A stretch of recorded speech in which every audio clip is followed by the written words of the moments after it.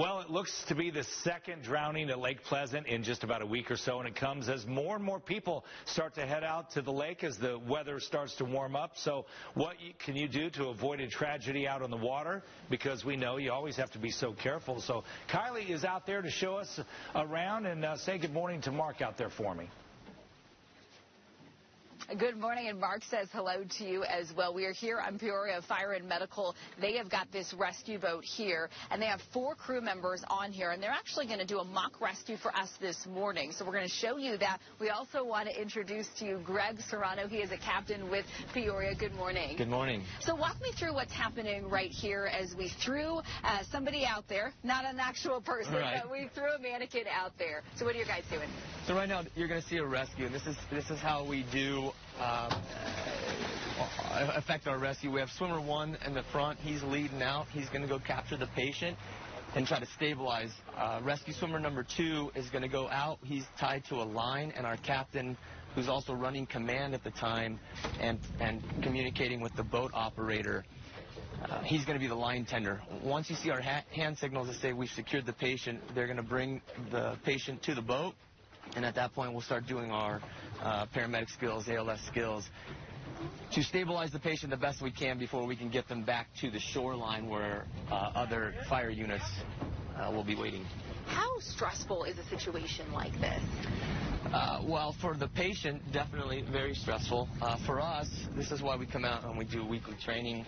We think about so many different variations, so many ideas on how to do exactly what you just saw, which is effect these rescues. So in the moment, we rely on our training, and then that just takes over. What are some of the most common rescues you see?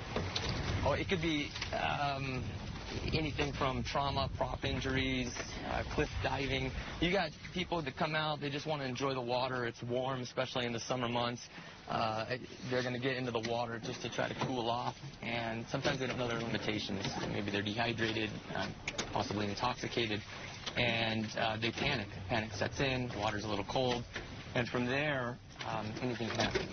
What is it like for you? I mean, when you're responding to these situations, that has to be emotional for you at times, too, when it's a life or death scenario. True, but the training is the key, right? So we have to gather a lot of information when we leave the station, try to get to where you are so we can effect that rescue.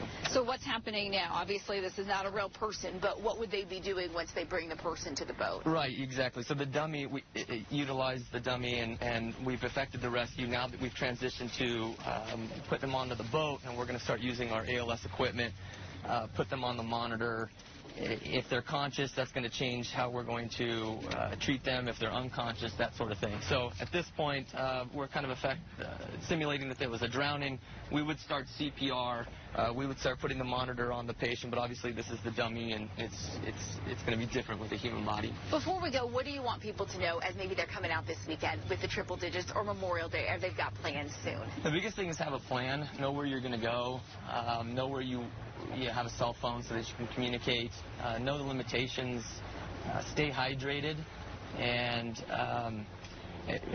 enjoy the water, but understand that it does demand a rightful respect for it. And obviously wear a life jacket, too. One final thing to note, this is a copy of the lake. You can see all of these coves, a really cool map. Probably best to maybe download it, screenshot it, or something. You can do a quick Google search so you know exactly where you're going to be. Side note, this is Jamie Serrano's cousin. Great job. He clearly maybe got some pointers from his cousin, but Scott, we'll send it back to you in the studio. Have fun out here, but again, be safe, because we know boating can be dangerous if you're not precautious. Got to be careful. By the way, even that dummy was heard saying, "This water's cold."